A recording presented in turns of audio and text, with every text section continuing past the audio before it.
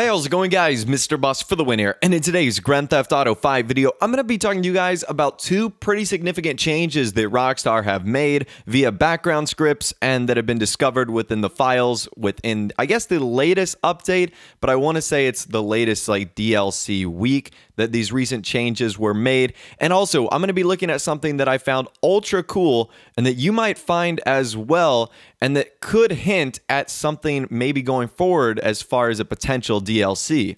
All right, so let's get started with the first bit of information, and sadly, I have to talk about this again. It looks like Rockstar have actually deleted all the modded outfits in the game. So this would be if you had like a police outfit or a garbage man outfit, or more commonly, if you were using one of the VIP outfits or bodyguard outfits. You guys were tweeting at me so much saying, the rare outfits got deleted. VIP outfits are gone. What happened to my, bodyguard outfits? They are gone. And Rockstar have removed them in the last update. And it looks like Rockstar are once again cracking down on really glitches that don't do anything but enhance our creativity. And I really do think this is a total bummer because obviously we don't get to use these outfits outside of being a VIP or a bodyguard, which is a really shame because Rockstar has created some ultra cool outfits for both VIPs and the bodyguards. However, what's really dumb is they restrict it for only when you're a VIP or a bodyguard.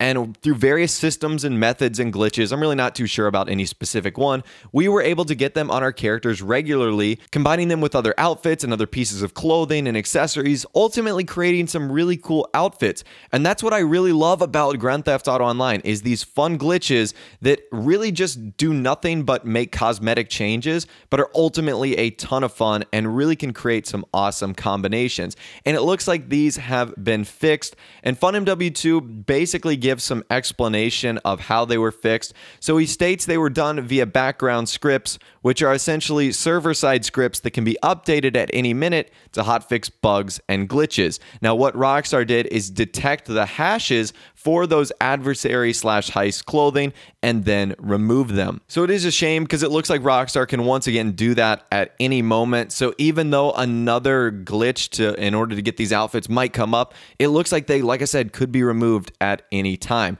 So in case you were wondering why you might not have some of your outfits, or why some of your outfit slots might be free, or when you spawn in game, your character might be wearing like the default outfit, which I think is like a gray t-shirt and like those black sweatpants, it means one of your outfits was removed, or at least the one you're wearing was, and that Rockstar has completely wiped it. So unfortunately for now, that is the case, and I think it was a change that Rockstar made when they updated the tunables yesterday, and of course the addition of the adversary mode in and out and the minivan that's going to be coming on Tuesday. So I just wanted to let you guys know of that because it is kind of unfortunate, but sadly it is the case, and it is just what's going on right now. Okay, up next, FunMW2 has found some information that might kind of tell us the schedule that Rockstar might have planned for releasing some new game modes, in particularly new adversary modes. So he's found hashes for both sumo, in and out, and also inch by inch adversary modes. So here's the map hashes for the sumo adversary modes. You can see those are the 6 that we have in game right now. So I believe there's a base one, which is 0. We clearly don't see that in game, but there's 1 through 6, which we obviously have. Those are the sumo ones. So there's 10 map hashes in total, but 3 do not exist for right now. You can see 3 of them are blank. And what this means is that at any time, Rockstar can add new maps by updating the tunables. So ultimately, that's really cool if you're a big fan of the sumo adversary modes, because it looks like Rockstar can just add 3 new maps with the snap of a finger, which is kind of what they did last week when they added the tornado. I'm pretty sure they just saw the popularity of sumo and said, hey, let's just add 2 more maps, considering we have the ability and we have the hashes set so that we can do that. And that's not the only case. There's also almost the exact same thing for inch by inch, which is the new adversary mode that's going to be coming out on Tuesday. So you can see instead of 6, there's only 5. So 1, 2, 3, 4, 5. That means Rockstar has the ability to add 4 new inch by inch maps if they really want to via tunables.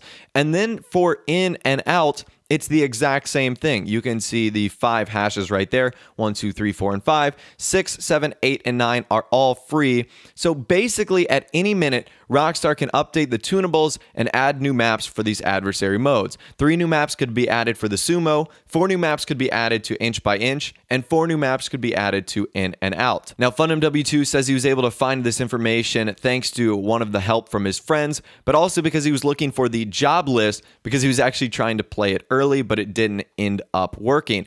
So what that pretty much tells us is that whether you're a fan of them or not, it looks like Rockstar are going to be adding quite a bit of adversary modes potentially coming into the game soon. I mean, they have the opportunity to not even add a new update into the game, and they can just flip a switch, like a light switch via the tunables, and they could add it anytime. 3 new sumos, 4 new in and outs, and 4 new inch by inches. So like I said, whether you're a fan of adversary modes or not, Rockstar look to be like they want to add a lot into the game, and that's 11 total that could be coming, I guess, within the next set of DLC. So that's just very interesting, and it gives us kind of a hint at what the next new content in terms of game modes is looking to shape up to be in Grand Theft Auto Online. All right, last but not least, I was browsing the GTA Reddit the other day, and I found this post from Boy, who says he was messing around with the Vapid Police Cruiser and noticed that it could be modified, even though you can't take it to the LSC. And he was talking about how it might be a potential police DLC.